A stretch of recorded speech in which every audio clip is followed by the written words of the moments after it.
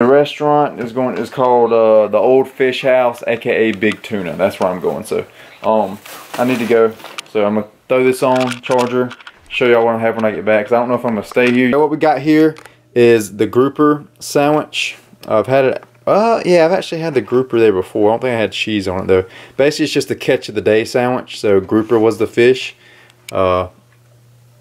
Pretty sure I had grouper before. If I haven't had it before, this is the first time having grouper.